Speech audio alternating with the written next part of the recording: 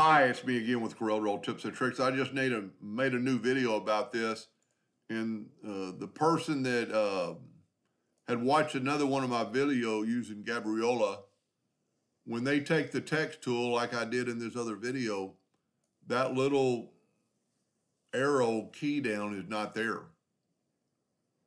And they were concerned because then they wouldn't be able to use this new Hello Honey font.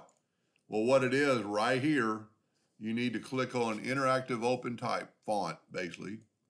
Then when you click on that and have it, it'll say there.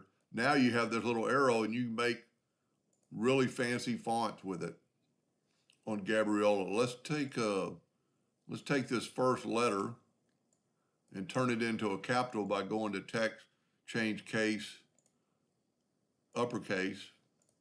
And now let's see what it looks like that you can do with it. Look at this.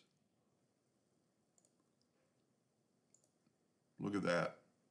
Really fancy, but you need to have that. I guess when it's highlighted, like right there, it's grayed out. And on the screen, it's white now, so it's interactive. Just like on this Hello Honey or this David, I can make that David have that new heart, which is a pretty cool font. If you didn't watch that, search Hello Honey font. But that'll solve your problem with that